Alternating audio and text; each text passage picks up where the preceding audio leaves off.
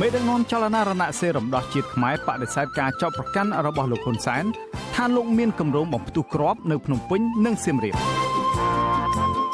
ស្ថានទូតជប៉ុនប្រចាំនៅកម្ពុជាបញ្ជាក់ជាថ្មីថារដ្ឋមន្ត្រីការបរទេសជប៉ុនចង់ឲ្យកម្ពុជាធានាឲ្យមានការរៀបចំការបោះឆ្នោតជាតិឲ្យប្រព្រឹត្តទៅបានសមរម្យដើម្បីឆ្លុះបញ្ចាំងឆន្ទៈពិតប្រាកដរបស់ពលរដ្ឋខ្មែរអ្នកវិភាគថាការហាមមិនឲ្យតំណាងរាជគណៈបកប្រឆាំងចូលជួបលោកកឹមសុខាធ្វើឲ្យបកកណ្ដាលអំណាចខាត់ប្រយោជន៍ជាច្រើនព្រៃសហគមន៍រុក្ខវ័ននៅខេត្តឧត្តរមានជ័យត្រូវបានបង្កើតជាតំបន់អភិរក្សមានឈ្មោះថាដែនជម្រកសត្វព្រៃសង្ខរុក្ខវ័នរួមនឹងព័ត៌មានដទៃទៀតរបស់ទូរទស្សន៍អាស៊ីសេរីពីរដ្ឋធានី Washington ខ្ញុំបាទតាំងសារ៉ាសូមជម្រាបសួរលោកអ្នកនាងកញ្ញាទាំងអស់ជាទីមេត្រី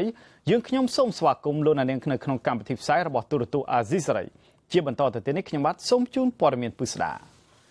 បាទលោកសំរងស៊ីប្រធានចលនាសង្គ្រោះជាតិបានធ្វើដំណើរទៅដល់ប្រទេសជប៉ុនហើយនៅថ្ងៃទី10ខែមេសានេះលោកសំរងស៊ីបានប្រាប់ទូរទស្សន៍ជប៉ុន NHK ថាលោកបានមកដល់ប្រទេសជប៉ុននៅពេលនេះដើម្បីថ្លែងអំណរគុណដល់ជប៉ុនដែលបានជួយកម្ពុជា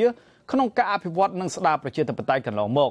ម្យ៉ាងទៀតលោកសំរងស៊ីទៅជម្រាបរដ្ឋាភិបាលជប៉ុនឲ្យជ្រាបច្បាស់អំពីស្ថានភាពពិតនៃការរំលោភសិទ្ធិមនុស្សនិងប្រជាធិបតេយ្យនៅកម្ពុជា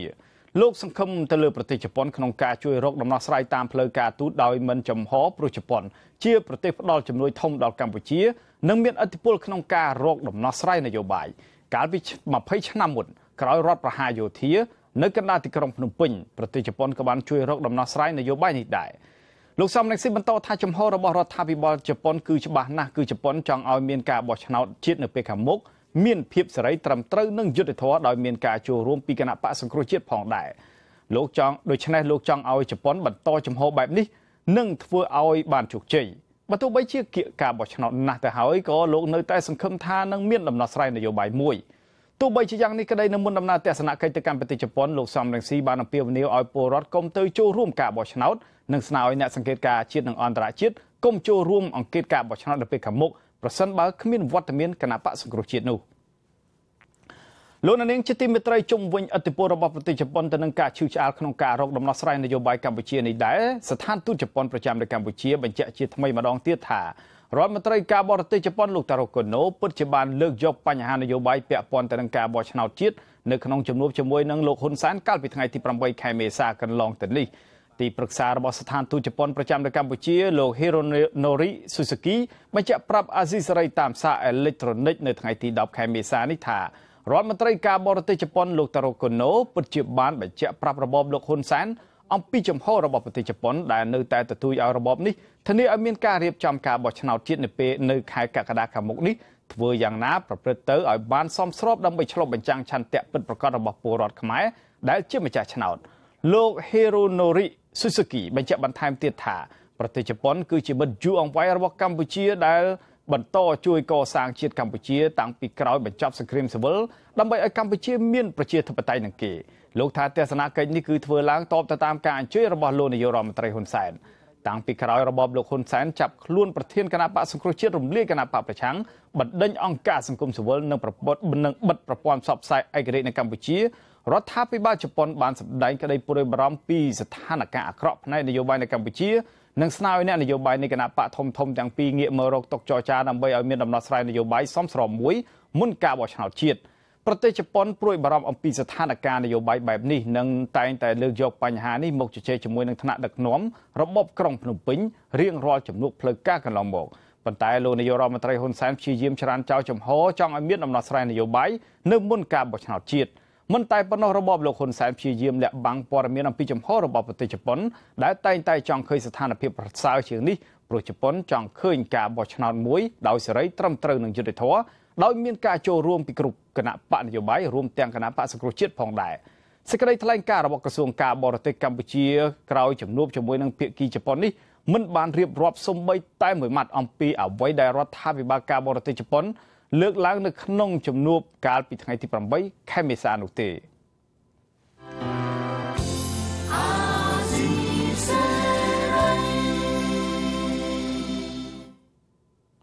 បលូននាងជាទីមេត្រីមេដឹកនាំចលនារណសេរីរំដោះជាតិខ្មែរលោកសំសេរីបានបដិសេធការចោទប្រកាន់របស់លោកហ៊ុនសែនថាលោកមានបំណង ចង់ដាក់គ្រាប់ដើម្បីបង្កអសន្តិសុខមុនពិធីបុណ្យចូលឆ្នាំថ្មីលោកនាយករដ្ឋមន្ត្រីហ៊ុនសែនអះអាងថារបបរបស់លោកបានទប់ស្កាត់ចំពោះគម្រោងរបស់មេដឹកនាំចលនារណសេរីរំដោះជាតិខ្មែរលោកសំសេរីដែលមានមូលដ្ឋាននៅក្រៅប្រទេសដែលមានបំណងចង់បំផ្ទុះគ្រាប់នៅម្ដុំវត្តភ្នំនិងខេត្តសៀមរាបនៅថ្ងៃទី12ខែមេសាថ្លែងនៅចំពោះមុខនិស្សិតរាប់ពាន់អ្នកក្នុងកម្មវិធីចែកសញ្ញាបត្រនៅថ្ងៃទី10ខែមេសាលោកហ៊ុនសែនអះអាងថាអ្នកដែលទទួលបញ្ជាឲ្យធ្វើសកម្មភាពដាក់បំផ្ទុះគ្រាប់បង្កឲ្យមានសម្លេងផ្ទុះមុនថ្ងៃចូលឆ្នាំបានបដិសេធប្រាប់លោកសំសេរីវិញថាពួកគេមិនអាចធ្វើទៅបាននោះទេប៉ុន្តែលោកហ៊ុនសែនបារម្ភថាលោកសំសេរីអាចរកមនុស្សផ្សេងទៅធ្វើសកម្មភាពនេះជំនួសអាមេក្បត់ជាតិមួយសំសេរីកំពុងបញ្ជាមកឲ្យប្រកបសកម្មភាពផ្ទុះខ្ញុំបានបញ្ជូនទៅឲ្យផ្នែកពាក់ព័ន្ធអានឹងតាក់ទងទៅទាញនៅណាអីនៅណាដាក់វាព្រោះវាចង់បកឲ្យមានសម្លេងផ្ទុះចង់បកឲ្យសម្លេងផ្ទុះប៉ុន្តែផែនការរបស់អ្នកឯងខ្ញុំបានចាប់យករួចមុនទៅហើយចាប់យកមុនទៅហើយណែប្រំធ្វើនៅព្រំពេញហើយក៏ណែប្រំធ្វើនៅសៀមរាបប៉ុន្តែអាអ្នកដែលប្រំធ្វើនេះវាថាធ្វើវាមិនកើតប៉ុន្តែបើថាធ្វើមិនកើតគេលោកវាទៅទាញអ្នកណាយកមកធ្វើទៀតអ្នកដែលទៅទទួលបទបញ្ជាថាធ្វើវាមិនកើតនោះធ្វើមិនកើតដល់ត្រូវដាក់វាប៉ុន្តែលោកសំសេរីឆ្លើយតបថារណសេរីរបស់លោកតស៊ូផ្លាស់ប្ដូររបបទីក្រុងភ្នំពេញដោយអហិង្សាគឺជាការតស៊ូតាមរបៀបសៀវភៅនិងបិទតែប៉ុណ្ណោះព្រោះថាខ្ញុំគ្មានគម្រោងគ្មានផែនការអីក្នុងការទៅប្រើអំពើហិង្សាឬក៏ព្រួនរំរដ្ឋាភិបាលតាមរយៈការប្រើប្រដាប់អាវុធឬក៏ព្រៀនផ្ទុះអីទេគឺថាខ្ញុំមានតែបិទនឹងសភៅខ្ញុំធ្វើការតស៊ូមតិនៅលើឆាកអន្តរជាតិផ្អែកទៅលើច្បាប់អន្តរជាតិនិងកិច្ចព្រមព្រៀងទីក្រុងប៉ារីសជាពិសេសគឺតាមគោលការណ៍របស់អាស៊ាននិងសេចក្តីប្រកាសជាសកលរបស់អង្គការសហប្រជាជាតិអញ្ចឹងខ្ញុំធ្វើការដោយសន្តិវិធីទេគ្មានអីណាមានគម្រោងប្រើអំពើហិង្សាដោយការចាត់បង្ការរបស់គាត់ទេ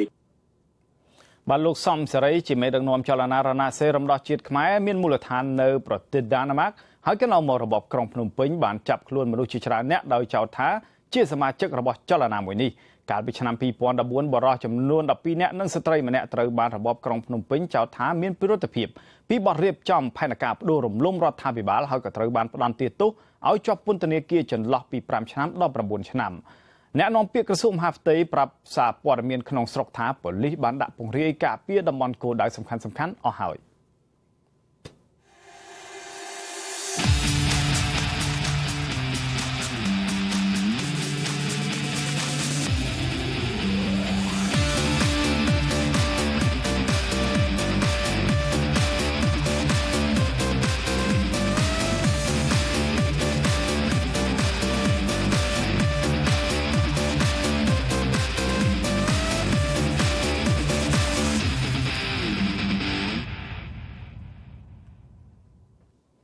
បាទលោកនាងជាទីមេត្រីស្របពេលដែលពលរដ្ឋត្រៀមនឹងរៀបចំពិធីបុណ្យចូលឆ្នាំថ្មីអតីតកម្មាភិបាលជាន់ខ្ពស់ខ្មែរក្រហមលោកហ៊ុនសែនដែលធ្លាប់តែប្រើភាសាហិង្សាគំរាមកំហែងការសម្លាប់ពូជសាសន៍ខ្មែរគ្នាឯងបានផ្ញើសារជូនពលរដ្ឋខ្មែរទាំងអស់នៅក្នុងនិងក្រៅប្រទេសឲ្យបានឆ្លៀតអំពាវនាវដល់ប្រជាពលរដ្ឋនៅតែចូលរួមការបោះឆ្នោតកាលពីចុង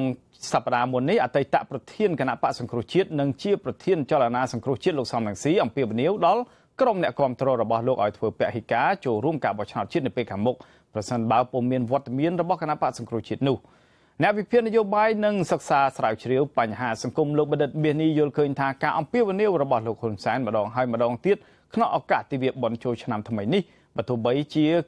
យ៉ាងណាក៏ដោយគឺជាកាតព្វកិច្ចមួយក្នុងនាមជាប្រមុខដឹកនាំក៏ដោយតែការអំពាវនាវនេះក៏បង្ហាញឲ្យឃើញពីការព្រួយបារម្ភខ្លាចពលរដ្ឋមិនទៅបោះឆ្នោតឲ្យបានគ្រប់គ្នាក្រោយពេលដែលរបបដឹកនាំរបស់លោកបានរំលាយគណៈបកប្រឆាំងធំជាងគេរួចទៅហើយនោះលោកបណ្ឌិតមាសនេះបន្តថាមកទល់នឹងពេលនេះគេនៅមិនទាន់ដឹងពិតប្រាកដថាពលរដ្ឋខ្មែរជាង3លាននាក់ដែលគាំទ្រគណៈបកសង្គ្រោះជាតិនឹងសម្រេចទៅបោះឆ្នោតឬយ៉ាងណានោះទេលោកថាប្រសិនបើចំនួនអ្នកទៅបោះឆ្នោតមានតិចពេកនោះនឹងអាចធ្វើឲ្យគុណភាពនៃការបោះឆ្នោតដោយសេរីត្រឹមត្រូវនិងយុត្តិធម៌នោះចោទជាបញ្ហាបាទព្រោះបើយើងមើលអំពីទស្សនវិជ្ជានៃការវិវត្តនយោបាយមកដល់ពេលអត់ទាន់ដឹងច្បាស់ថាតើអ្នកគ្រប់គ្រងសង្គមជាតិប្រមាណជា3លានអ្នកហ្នឹងគេនឹងទៅបោះឆ្នោតឬអត់ទេណា បាទអញ្ចឹងខ្ញុំគិតថានៅក្នុងការគិតឃើញរបស់គណៈបកកណ្ដាលអំណាចគាត់នៅតែចង់បាននៅអ្វីដែលជាភាពស្របច្បាប់ពិសេសការជួយទៅបោះឆ្នោតឲ្យបានច្រើនសម្រាប់ពលរដ្ឋខ្មែរទូទៅណាបាទអញ្ចឹងការអំពាវនាវនេះ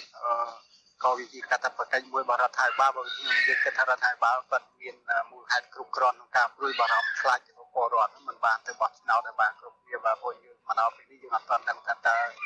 ទឹកចិត្តមនុស្ស3លានអ្នកជាងដែលគ្រប់គ្រងសង្គ្រោះជាតិហ្នឹងគេនឹងត្រូវទៅបោះឬក៏មិនទៅបោះទេហើយកាលណាបើសិនជាចំនួនអ្នកមិនទៅបោះនឹងអាចមានតិចពេកវានឹងអាចធ្វើឲ្យគុណភាពនៃពាក្យថាការបោះឆ្នោតដោយសេរីនិងយុត្តិធម៌ហ្នឹងវាអាចចោទជាសំណួរសួរណាថាស្អីបានតែគេមិនទៅបោះឆ្នោតទេបាទបាទនៅក្នុងសារនោះដែរលោកហ៊ុនសែនក៏បានសរសើរថាក្នុងឆ្នាំចាស់កន្លងទៅនេះរបបរបស់លោកបានទប់ស្កាត់ដោយជោគជ័យតាមរយៈវិធានការច្បាប់ដ៏ម៉ឺងម៉ាត់ដើម្បីធ្វើឲ្យបដិវត្តពណ៌ត្រូវបានបរាជ័យយ៉ាងធ្ងន់ធ្ងរស្របព្រមទាំងបញ្ជានៅគ្រោះមហន្តរាយជាថ្មីនេះក៏ប៉ុន្តែផ្ទុយទៅវិញក្រោយការរំលាយគណៈបកប្រឆាំងទាំងសហគមន៍ជាតិនិងសហគមន៍អន្តរជាតិបានថ្កោលទោសរបបក្រុងភ្នំពេញនិងបានប្រមានរួចជាស្រេចទៅហើយថាការបោះឆ្នោតនៅពេលខាងមុខនឹងប្រែក្លាយជាគ្មានន័យនិងពុំអាចទទួលយកបាន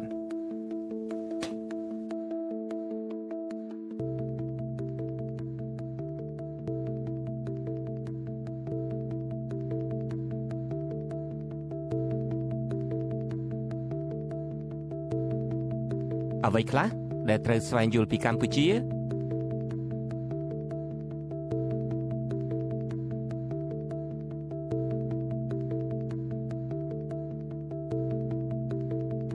កម្ពុជាស្ថិតក្នុងចំណាត់ថ្នាក់មិនមានសេរីភាពដូចគ្នានឹងក្រុមប្រទេសប្លុកកុម្មុយនីសចិនរុស្ស៊ីកូរ៉េខាងជើងនិងវៀតណាមពលរដ្ឋកម្ពុជាស្ថិតក្នុងចំណោមប្រជាជនសរុបជិត 3,000 លាននាក់កំពុងរស់នៅក្នុងប្រទេសមិនមានសេរីភាពពិន្ទុសរុបផ្នែកសេរីភាពរបស់កម្ពុជា30ពិន្ទុដែលពិន្ទុ0មានន័យថាមានសេរីភាពតិចតួចបំផុតនិងពិន្ទុ100មានន័យថាមានសេរីភាពបំផុត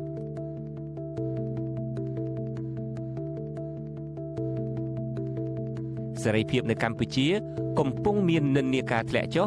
ដោយសារការបង្ក្រាបទៅលើអ្នកនយោបាយប្រឆាំងអង្គការសង្គមស៊ីវិលប្រព័ន្ធផ្សព្វផ្សាយឯករាជ្យនិងការរឹតបន្តឹងសេរីភាពលើបណ្ដាញអ៊ីនធឺណិត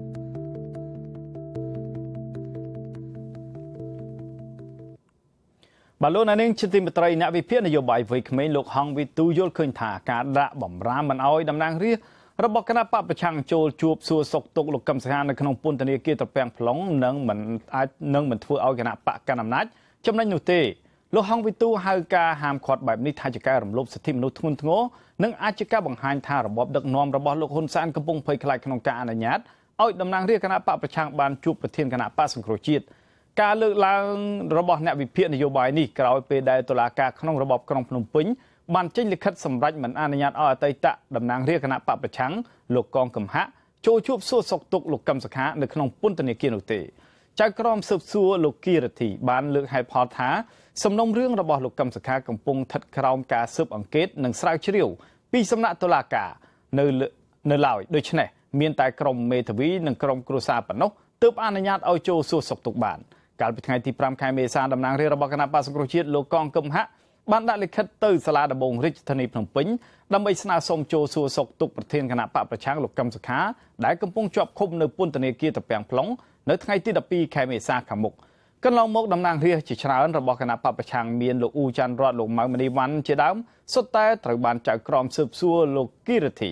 បដិសេធមិនឲ្យចូលសួរសុខទុក្ខលោកកឹមសុខានោះទេក្រោមហេតុផលដូចគ្នានេះដែរមេធាវីម្នាក់ក្នុងចំណោមមេធាវីទាំង7ដែលកំពុងការពារក្តីឲ្យលោកកឹមសុខាគឺអ្នកស្រីមេងសុភារីប្រាប់កូនក្តីរបស់អ្នកស្រីថាពិតជាចង់ជួបសហការីរបស់គាត់ណាស់របបក្រុងភ្នំពេញបានរឹតបន្តឹងសិទ្ធិសេរីភាពរបស់លោកកឹមសុខាខុសពីជនជាប់ឃុំដទៃទៀតករណីលោកកឹមសុខានេះធ្លាប់បានបញ្ជូនមកសវនកម្មក្នុងសាលាជំរះក្តីតែម្ដងគត់ប៉ុន្តែសវនកម្មលើក្រោយមកទៀតជាសវនកម្មដែលមានតែក្រុមមេធាវីដោយអវត្តមានលោកកឹមសុខានៅសាលាជំរះក្តីលោកនាងជាទីមេត្រីក្រសួងការងារនិងបណ្ដាវិជ្ជាជីវៈរួមជាមួយនឹងសមាគមនយោជកអង្គការសហជីពនិងភាគីពាក់ព័ន្ធផ្សេងៗទៀតបានពិគ្រោះយោបល់ លើសេចក្តីព្រាងច្បាប់ស្តីពីប្រាក់ឈ្នួលអបបរមាដល់កម្មករកាត់ដេរនិងស្បែកជើងសំទោសការចុះផ្សាយនៅថ្ងៃនេះសេចក្តីព្រាងច្បាប់ស្តីពីប្រាក់ឈ្នួលអបបរមានេះគឺដើម្បីឆ្លើយតបទៅនឹងស្ថានភាពសេដ្ឋកិច្ចសមារណកម្មអាស៊ានការប្រកួតប្រជែងក្នុងវិស័យពាណិជ្ជកម្មអន្តរជាតិនិងសង្គមជាតិនាពេលបច្ចុប្បន្នលោកបន្តថាសេចក្តីព្រាងច្បាប់នេះនឹងផ្ដល់អត្ថប្រយោជន៍ជាច្រើនដល់កម្មករនយោជកនិងផ្ដល់ប្រទេសជាតិទាំងមូលពីព្រោះសេចក្តីព្រាងច្បាប់នេះត្រូវបានធ្វើឡើងនៅក្នុងគោលបំណងលើកកម្ពស់ជីវភាពរស់នៅសមរម្យថ្លៃថ្នូរបង្កើតឱកាសការងារនិងបង្កើនផលិតភាពការងាររបស់កម្មករនយោជកព្រមទាំងជំរុញឲ្យមានបរិយាកាសវិនិយោគនិងធុរកិច្ចឲ្យកាន់តែប្រសើរប្រកបដោយភាពទាក់ទាញនៅកម្ពុជាថែមទៀតរបបលោកហ៊ុនសែននឹងដំឡើងប្រាក់ខែគោលដល់កម្មករឲ្យបាន$170អាមេរិកក្នុងមួយខែក្នុងឆ្នាំ2018នេះហើយបូករួមទាំងប្រាក់រង្វាន់ឬប្រាក់អត្ថប្រយោជន៍ផ្សេងៗទៀតនិងប្រាក់អតីតភាពទៀតនោះកម្មករនយោជកក្នុងម្នាក់អាចទទួលបានប្រាក់ឈ្នួលចាប់ពី$187ដល់$198អាមេរិកក្នុងមួយខែបាននៅពេលនេះយើងបានភ្ជាប់ប្រព័ន្ធ Skype ជាមួយលោកអាត់ធុនប្រធានសហជីពស៊ីខាវឌូដើម្បីឲ្យលោកបកស្រាយបន្ថែមជុំវិញគម្រោងដំឡើងប្រាក់ខែគោលដល់កម្មករនេះបាទជំរាបសួរលោកអាត់ធុនបាទជំរាបសួរបាទលោកអាត់ធុនតើការដំឡើងប្រាក់ខែគោលដល់កម្មករឲ្យបាន$170ស្របពេលដែលទំនិញគ្រប់ប្រភេទនៅលើទីផ្សារកំពុងមានការឡើងថ្លៃនេះអាចធ្វើឲ្យជីវភាពរបស់កម្មករហ្នឹងមានភាពធូរស្រាលដែរទេបាទសូមអរគុណយើងបានដឹងថាប្រាក់ឈ្នួលអបបរមានេះគឺបានកម្មកររបស់យើងបានបើកតាំងពីខែមករារហូតមកដល់ពេលនេះគឺរយៈពេល3ដងហើយចំនួន$17នេះគឺជាចំនួនមួយដែលបន្ថែមបើយើងមើលឆ្នាំ2017គឺមានតែ153ទេប្រាក់ឈ្នួលគោលហើយបើយើងបូកទៅនឹងអត្ថប្រយោជន៍ផ្សេង$17ទៀតវា$187ចំនួននេះបើយើងមើលតាមការសិក្សាស្រាវជ្រាវរបស់ខាងសហជីពឃើញថាកម្មករនយោជិតអាចមានការចំណាយនៅក្នុងរង្វង់$200ហើយបើយើងមើលឃើញថាចំនួន182នេះបានន័យថាចំនួននេះវានៅចំនួនទាបនៅឡើយហើយដូច្នេះបានយើងឃើញកម្មករនយោជិតពេលបច្ចុប្បន្ននេះគាត់ព្យាយាមធ្វើការថែមម៉ោងនិងគាត់រកចំណូលបន្ថែមទៀតដើម្បីឲ្យមានប្រាក់ហ្នឹងប្រហែលជា$200ទៅ$200ជាងទើបអាចគាត់ចាយរស់បានបាទលោកអាត់ធុនតើការធ្វើការថែមម៉ោងរបស់កម្មករនឹងដើម្បីឲ្យបានប្រាក់ខែច្រើនជាងនេះហ្នឹងតើវាអាចជះឥទ្ធិពលយ៉ាងណាដែរដល់គេថាសង្វាក់នៃផលិតកម្មនៅតាមរោងចក្រហ្នឹងបាទតាមពិតទៅការថែមម៉ោងរបស់កម្មករយើងគឺបើយើងគិតមើលជាង10ឆ្នាំនេះគឺកម្មករគឺថាធ្វើការថែមម៉ោងពី2ទៅ4ម៉ោងហើយបើយើងពិនិត្យមើលចុងក្រោយនេះគឺនៅក្នុងពេលថ្មីនេះគឺការថែមម៉ោងហ្នឹងវាបានកាត់បន្ថយមកភាគច្រើននៅត្រឹម2ម៉ោងនេះតាមការស្រាវជ្រាវរបស់ខ្ញុំនៅក្នុងឆ្នាំ2017នេះប៉ុន្តែកម្មករយើងគឺធ្វើការ8ម៉ោងហើយបូកទាំងថែមម៉ោងហ្នឹង10ម៉ោងហើយបើគាត់គិតទាំងថ្ងៃសៅរ៍ទៀតបានន័យថាក្នុងមួយសប្តាហ៍គាត់ឈប់បានមួយថ្ងៃទេមានន័យថាតាមច្បាប់ធ្វើការមួយថ្ងៃ8ម៉ោងហើយមួយសប្តាហ៍48ម៉ោងប៉ុន្តែទូទៅកម្មករយើងធ្វើការរហូតដល់ជាង50ម៉ោងរហូតដល់ទៅ60ម៉ោងជាងបាទលោកអាត់ធុនតើខាងភាគីសហជីពមានអនុសាសន៍អីខ្លះដើម្បីដាក់ទៅរបបលោកហ៊ុនសែនលើបញ្ហាដំឡើងប្រាក់ខែគោលអបបរមានៅពេលខាងមុខហ្នឹងបាទខ្ញុំគិតថាការដំឡើងប្រាក់ឈ្នួលឬក៏ប្រាក់ឈ្នួលអបបរមានេះគឺជាប្រធានបទមួយដ៏សំខាន់យើងឃើញថាវិស័យឧស្សាហកម្មកាត់ដេរគឺជាវិស័យមួយដែលអាចជួយទៅដល់ពលករយើងមានការងារធ្វើជិត1លាននាក់ហើយមានចំណូលក្នុងរយៈពេល3ឆ្នាំចុងក្រោយនេះយើងឃើញថាកំណើនហ្នឹងគឺតែនៅតែមានការកើនឡើងការដំឡើងប្រាក់ឈ្នួលជារៀងរាល់ឆ្នាំខ្ញុំគិតថាមិនមែនជាមធ្យោបាយតែមួយទេបើសិនជាខាងរដ្ឋាភិបាលអាចធានានៅអតិផរណាកុំឲ្យមានតម្លៃទំនិញទីផ្សារគ្រប់ប្រភេទជាពិសេសគឺអាហារហូបសម្ភារៈដែលកម្មករប្រើប្រាស់នឹងឡើងថ្លៃខ្ញុំគិតថាវាជារឿងមួយល្អហើយជាពិសេសពេលបច្ចុប្បន្ននេះយើងដឹងហើយថានៅពេលដែលប្រេងសាំងឡើងថ្លៃខ្ញុំគិតថាសម្ភារៈផ្សេងទៀតនឹងអាចឡើងថ្លៃបន្តទៀតអញ្ចឹងអានេះគឺជាសញ្ញាណមួយខ្ញុំគិតថាវាជាឧបសគ្គតែបើសិនជាអាចធានាបានទោះបីជាប្រាក់ឈ្នួល$170ពេលបច្ចុប្បន្ននេះខ្ញុំគិតថាក៏កម្មករយើងអាចនឹងការចាយរស់សមរម្យប៉ុន្តែបើសិនជាពេលបច្ចុប្បន្ននេះយើងមើលទៅអតិផរណាវាខ្ពស់ហើយ ថ្ងៃខាងមុខទៀតយើងមិនអាចធានាបានមានន័យថាទោះបីជាប្រាក់ឈ្នួលនឹងឡើងដល់កម្រិតណារហូតដល់មានការវិបាកក្នុងការប្រកួតប្រជែងប្រទេសនៅក្នុងតំបន់ក៏កម្មករនៅតែទាមទារដែរដោយសារតែប្រាក់ឈ្នួលរបស់គាត់ហ្នឹងគឺវាមិនទាន់អាចធានានៃការរស់នៅសមរម្យរបស់គាត់បានអញ្ចឹងជាអនុសាសន៍គឺទី1គឺត្រូវតែធានាតម្លៃទំនិញទីផ្សារគ្រប់ប្រភេទឲ្យនៅក្នុងកម្រិតមួយដែលអាចកម្មករចាយវាយបានហើយទី2បើក្នុងករណីមិនអាចធានាបានប្រាក់ឈ្នួលត្រូវតែឡើងឲ្យស្របទៅតាមស្ថានភាពដែលអាចកម្មករនឹងចាយរស់បានហើយគាត់បើតាមច្បាប់ការងារមាត្រា104ដល់មាត្រា109បានបញ្ជាក់ឲ្យការប្រាក់ឈ្នួលអបបរមាត្រូវតែធានានៃការរស់នៅសមរម្យនិងថ្លៃថ្នូរហើយធានាការរស់នៅរបស់កម្មករយុត្តិធម៌និង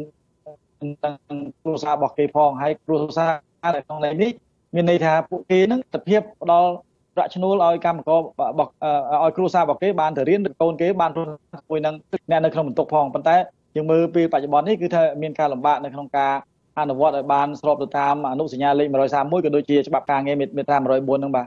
ទលោកអាធុនដោយថាកន្លងមកលោកហ៊ុនសែនកាលពីពេលថ្មីនេះហ្នឹងបានដោយថាសម្ដែងមោទនភាពថាកម្ពុជាមានការកើនឡើងខាងវិស័យឧស្សាហកម្មកាត់ដេរនិងសិប្បកម្មស្របពេលដែលកម្ពុជាមានរោងចក្រប្រហែលជាង1500រោងចក្រហើយមានសិប្បកម្មខ្នាតតូចមធ្យមចំនួនជិត40000កន្លែងដែលអាចស្រូបយកកម្លាំងពលកម្មនឹងបានជាង1លាននាក់តើលោកយល់ស្របជាមួយលោកហ៊ុនសែនដែរទេចំពោះការលើកឡើងនិងបង្ហាញពីមោទនភាពនេះបាទខ្ញុំគិតថាកន្លងមកគឺចំនួននៃការកើនឡើងនៃរោងចក្រឃើញថាវាមានការកើនឡើងជាប្រចាំហើយការគ្រប់គ្រងនិងការស្រាវជ្រាវទូលេខនេះយើងឃើញថាប្រហែលឆ្នាំចុងក្រោយនេះវាបានស្រាវជ្រាវជាក់ស្ដែងដោយអ្វីដែលលោកនាយករដ្ឋមន្ត្រីបានលើកឡើងប៉ុន្តែបើយើងពិនិត្យមើលអំពីកម្លាំងពលកម្មនៅក្នុងចំណោមប្រជាពលរដ្ឋយើងជា15លានអ្នកហ្នឹងតាមរបាយការណ៍ចុងក្រោយនេះគឺថាមានអ្នកដែលពេញកម្លាំងហ្នឹងមាន 8.4 លានអ្នកនៅក្នុងនោះកម្មករដែលធ្វើការក្រៅប្រព័ន្ធមាន 47% ហើយនៅក្នុងប្រព័ន្ធមានប្រហែលជា 48% និងអ្នកដែលផ្សេងទៀតសរុបទាំងអស់ទៅវា 100% នៅក្នុងចំណោម 8.4 លានអ្នកហ្នឹងគឺពេលបច្ចុប្បន្នយើងដឹងថាអ្នកនៅក្នុងវិស័យកាត់ដេរប្រហែលជិត1លានអ្នកហើយបើសិនជាបូកនឹងវិស័យផ្សេងមកជិត1លានអ្នកទៀតអញ្ចឹងកម្លាំងពលកម្មពេលបច្ចុប្បន្នក៏នៅតែខ្វះការងារធ្វើដែរហើយបើយើងបូកទៅថៃតាមរបាយការណ៍ចុងក្រោយយើងឃើញថាជាង1លានអ្នកហើយទៅម៉ាឡេគឺ 46000 នាក់ហើយទៅប្រទេសកូរ៉េវារហូតដល់ 44000 នាក់បើយើងសរុបទាំងអស់កម្មករនយោជិតដែលធ្វើការនៅក្នុងក្រៅនៅក្នុងហ្នឹងអាចនិយាយថាវាជាង2លានអញ្ចឹងកម្មករដែលនៅក្នុងពេញកម្លាំងក្នុងចំណោម 8.4 លានអ្នកហ្នឹងមានប្រហែលជាជាង3លានអ្នកដែលជាអ្នកដែលធ្វើការនៅក្នុងវិស័យរៀបរយនេះគឺអត់ទាន់មានការងារសមរម្យធ្វើទេហើយបើយើងគិតពីអ្នកសេដ្ឋកិច្ចក្រៅប្រព័ន្ធរហូតដល់ជិត4លានអ្នកនោះគឺគាត់រកស៊ីឬក៏គាត់ធ្វើកសិកម្មឬក៏គាត់រកស៊ីដោយខ្លួនឯងគេហៅថាកម្មករសេដ្ឋកិច្ចក្រៅប្រព័ន្ធហ្នឹងគឺគាត់មានប្រាក់ចំណូលមិនទៀងទាត់ផងដែរបាទមួយទៀតដោយថាប្រទេសថៃបានស្រូបយកកម្លាំងពលកម្មរបស់ខ្មែរហ្នឹងដោយថារបស់កម្មករហ្នឹងប្រហែលជាង1លានអ្នកទៅហើយថាតើការកម្ពុជាបាត់បង់កម្លាំងពលកម្មដ៏ធំនេះវាមានលក្ខណៈផ្ទុយគ្នាយ៉ាងណាដែរទៅនឹងប្រសាសន៍របស់លោកហ៊ុនសែនដែលបានលើកឡើងនោះបាទចំពោះខ្ញុំផ្ទាល់ខ្ញុំយល់ឃើញថាកម្លាំងពលកម្មវាគឺជាប្រភពផលិតឬក៏ជាប្រភពនៃការរកចំណូលហើយយើងប្រឹងចិញ្ចឹមពីបាតជើងខំរហូតដល់18ឆ្នាំយើងចំណាយធនធានច្រើនបើសិនជាកម្លាំងពលកម្មនោះអាចរក្សានៅក្នុងស្រុកបានហើយបង្កើតការងារនៅមុខរបរបានខ្ញុំគិតថាសេដ្ឋកិច្ចរបស់យើងគឺថាមានការរីកចម្រើនហើយពន្ធដែលចេញពីការដែលថាផលិតហ្នឹងក៏វានៅក្នុងស្រុកហើយម្យ៉ាងទៀតវាធ្វើឲ្យក្រុមហ៊ុនអ្នកផលិតផ្សេងគេមានជំនឿថាយើងមានកម្លាំងពលកម្មជាពិសេសកម្លាំងពលកម្មដែលមានស្ថិរភាពនិងកម្លាំងពលកម្មដែលមានជំនាញបន្តទៀតគឺគេអាចនឹងដាក់រោងចក្រសហគ្រាសក្រុមហ៊ុនឬក៏វិនិយោគទុនហ្នឹងទៅស្រុកយើងប៉ុន្តែបើសិនជាយើងពេញកម្លាំងអ្នកជំនាញឬក៏អ្នកដែលមានកម្លាំងការងារហ្នឹងទៅក្រៅច្រើនពេកខ្ញុំគិតថាអានេះវាជាផលវិបាកវិញទេបាទពាក់ព័ន្ធនឹងបញ្ហានេះតើរដ្ឋាភិបាលគួរធ្វើយ៉ាងណាដើម្បីស្រូបនៅកម្លាំងពលកម្មរបស់ខ្លួនដែលធ្វើការចំណាក់ស្រុកទៅរកការងារធ្វើនៅក្រៅប្រទេសមកចូលទៅក្នុងប្រទេសវិញហ្នឹងបាទខ្ញុំគិតថារាល់ការចេញទៅក្រៅប្រទេសមានហេតុផល2ហេតុផលទី1គឺដើម្បីបង្កើនប្រាក់ចំណូលដោយសារតែប្រភពចំណូលនៅក្នុងស្រុកទាបទី2គឺលក្ខខណ្ឌការងារហើយបើសិនជារដ្ឋាភិបាលអាចរៀបចំលក្ខខណ្ឌការងារឲ្យបាន សំរុំដូចជាកន្លែងរោងចក្រសហគ្រាសស្ថានមានការធានាហើយក៏ដូចជាមានតំបន់តាក់ទាញដែលមានកន្លែងតាក់ទាញនឹងការងារនឹងសំរុំរួមទាំងប្រាក់ឈ្នួលសំរុំខ្ញុំគិតថាជាការតាក់ទាញឲ្យកម្មករនិយោជិតនៅក្នុងស្រុកបានច្រើនព្រោះអ្នកចាក់ចេញទៅជាពិសេសទៅប្រទេសថៃហ្នឹងមិនជាអ្នកដែលចំណូលប្រមាណណាហេតុអីបានគេនៅទៅអញ្ចឹងត្រូវពិនិត្យមើលពីលទ្ធភាពនៃការរៀបចំនិងការគ្រប់គ្រងនៅក្រុមហ៊ុនមួយចំនួននៅស្រុកខ្មែរហើយប៉ុន្តែខ្ញុំមានជំនឿថាអ្វីដែលមានការរៀបចំពីបច្ចុប្បន្ននេះគឺមានលក្ខណៈប្រសើរដូចជាការរៀបចំមានលើកទឹកចិត្តទៅដល់ក្រុមហ៊ុនសហគ្រាសខ្នាតតូចនិងមធ្យមក៏ដូចជាការបង្កើនឲ្យមានការវិនិយោគក៏ដូចជាការបង្កើតជំនាញវគ្គខ្លីៗនិងការបង្កើនលើកទឹកចិត្តដល់ក្រុមហ៊ុនវិនិយោគនោះខ្ញុំគិតថាវាជារឿងត្រឹមត្រូវមួយប៉ុន្តែត្រូវមានការយកចិត្តទុកដាក់និងត្រូវធ្វើឲ្យមានពេលប្រកបវិជ្ជារួមទាំងកាត់បន្ថយនៅការិយាល័យធិបតេយ្យហើយកាត់បន្ថយនៅការចំណាយទៅលើទឹកភ្លើងឬក៏ការដឹកជញ្ជូនផ្សេងៗវាជាឱកាសមួយដែលអាចទាក់ទាញហើយជាពិសេសគឺទាក់ទាញកម្មករនិយោជិតយើងក្នុងស្រុកឲ្យបានច្រើនដែលរោងចក្រសហគ្រាសមួយចំនួនគេអាចនឹងមកដាក់វិនិយោគនោះគឺជារឿងសំខាន់បាទសូមអរគុណច្រើនលោកអាត់ធុនដែលបានចំណាយពេលជាមួយនឹងទូទស្សន៍អាស៊ីសេរីនៅពេលនេះបាទសូមជម្រាបលាបាទសូមជម្រាបលាបាទ